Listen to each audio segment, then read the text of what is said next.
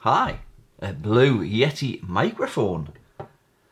So I thought I'd try and improve my sound setup for videos, and I saw this on eBay for spares or repair, and I paid £16 for it. And apparently the problem is it's got a faulty USB port. Now I have tried this in the computer and it does kind of work if you wiggle it around, but let's see if I can get it off this stand here. So it came with the stand, the USB lead and the little thing that's just rolled away there, the little cover thing. So I'll get these bits out of the way and we'll zoom down and have a look at this USB port.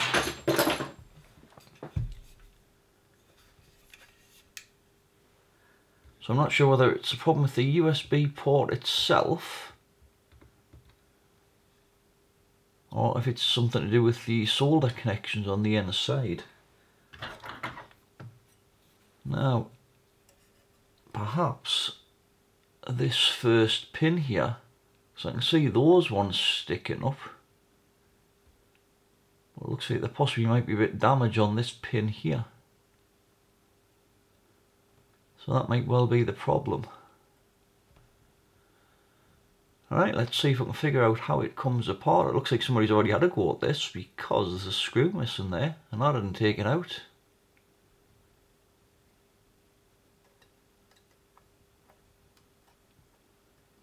See, there's a bit of rubber or something in there, but it looks a bit crusty.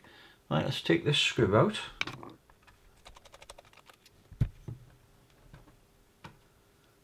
Now, how does this come apart? Right, let's see if I can take these knobs off.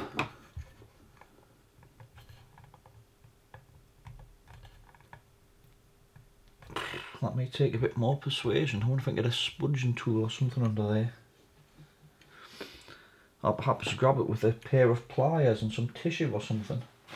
Let's try putting some tissue around this. Right, there's one off. Let's try the same with the game.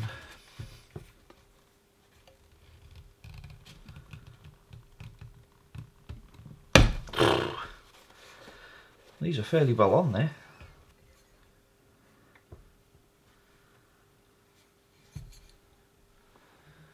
I'm going to have a little torch and just shine down here and have a look. See if we can prise it up from the bottom maybe, I don't know. I'm just going to see if I've got some better pliers because these ones aren't round. So I've got some that's got like a round shape in the middle, maybe to grip this a bit better and lever it up. Right, back with some bigger pliers. I've just been up at the workshop to get these.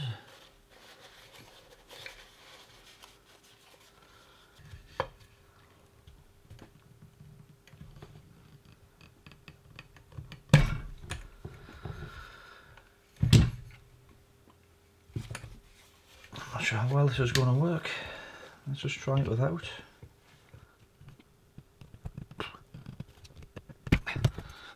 Well, that doesn't really want to come off there. Let's just try the volume knob again. Because I think this case slides off. I think that's the way it comes apart.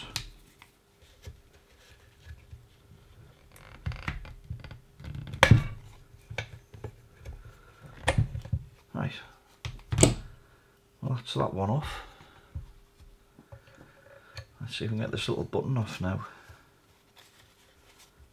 I'm trying my best not to mark this, but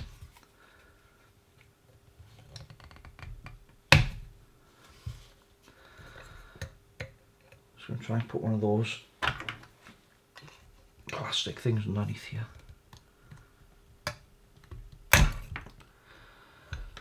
Right. I've marked that slightly, but actually I broke that. I think we'll get away with that just this gain knob now. Yes. Right, let's see if this bit wants to come off now.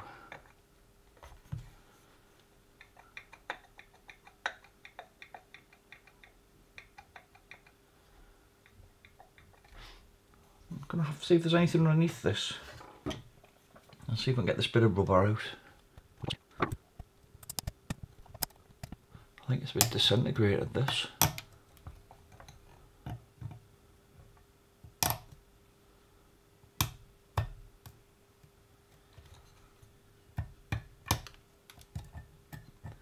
Yeah, well there's a screw, but I think the rubber itself's just kind of disintegrated.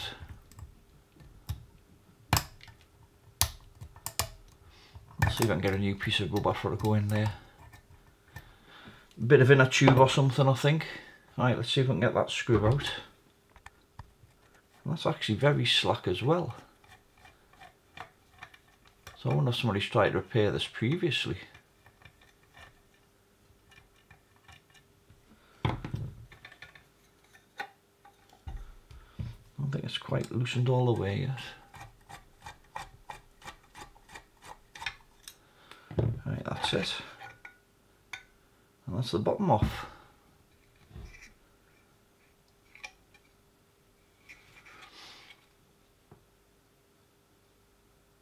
So it looks like there's 3 connectors go to the microphone pickups up the top there.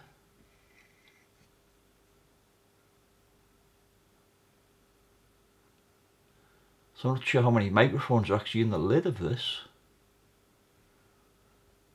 I would have thought there was going to be at least 2, possibly 3. Let's just have a look, see what chips is in this. Oh, that looks like the main IC there, CM6400.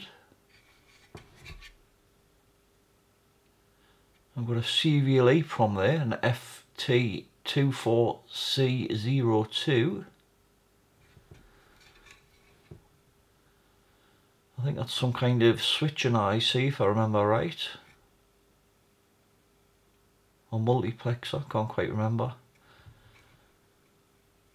I'm not sure what that IC is, but it does look like some kind of audio amp. I've got a 555 timer there.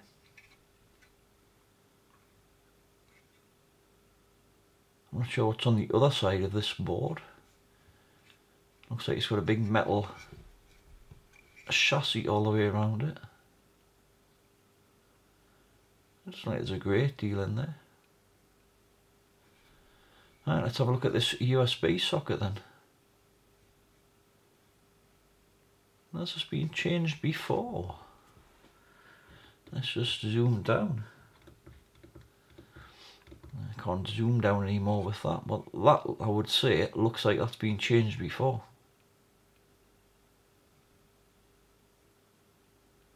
Just by the amount of flux residue on it and the solder in here.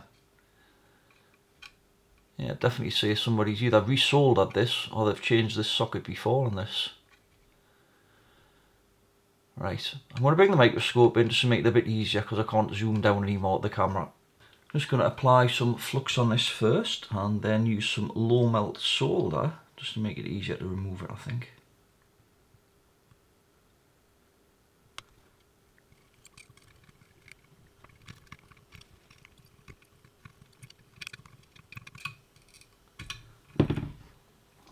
Let's see if I can grab it with a pair of pliers.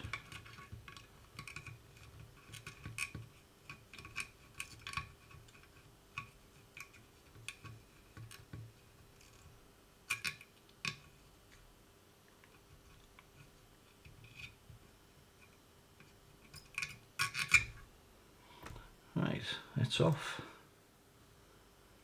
I'll just use a bit of solder wick to clean this up.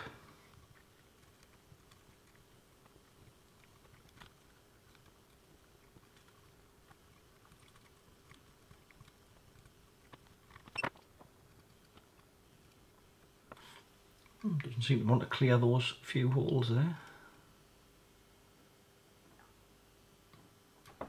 Let's just flip it over and have a look.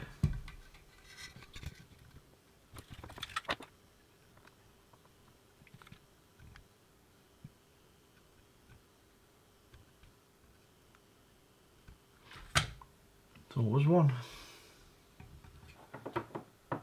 Just going to try adding a bit of fresh solder to this. This is just low melt again.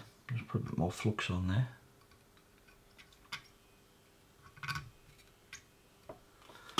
I'll try using the solder sucker to remove that.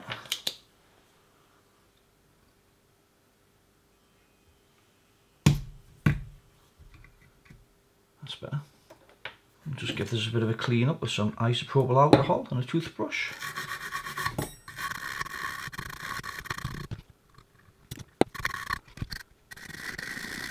Right, I shall see if I've got a new socket. Right, I've got a new USB socket. I'll bring the listing up so you can have a look. So let's see if this fits.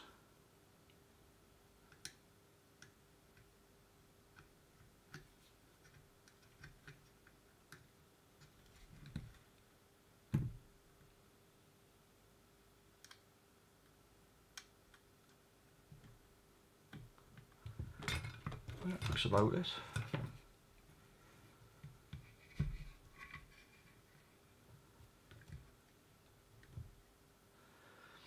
Let's see if we can get one of those anchor points first.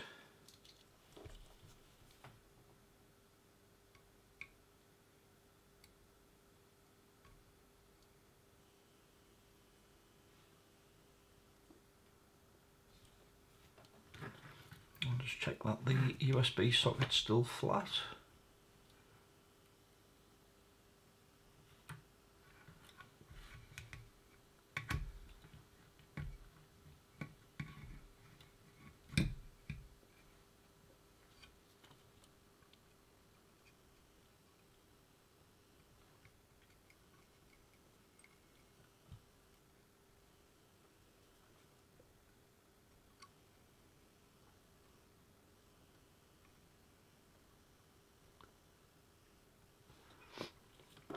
Put a little bit more solder on this one, I think.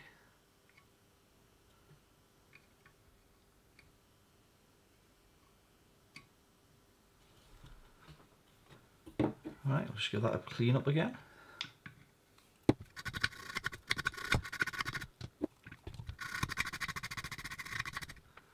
There we go. Better than factory, as they say. Right, let's get it back together then. I think I'll put the two screws. I've got rid of the rest of the plastic out of there, the rest of the rubber, and it all deteriorated. I think I'll put the two screws in this part.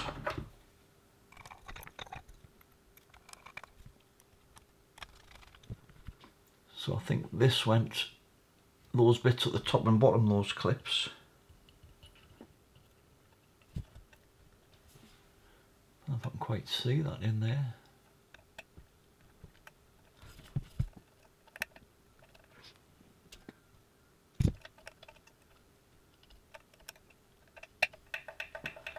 Right, that's it.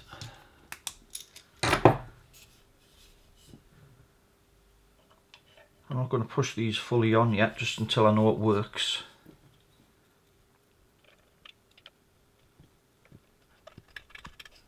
Right, we'll go and get the computer and we'll test it and see what it does now.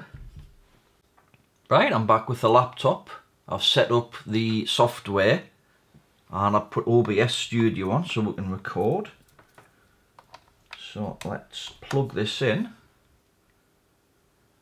And we've got the mute light flashing. Let's just see. Yeah, that seems to work okay. It's not going on and off now like it was. So when you wiggled this cable before, it will just go on and off. Well, that seems fine now. So let's pop this little cover thing on.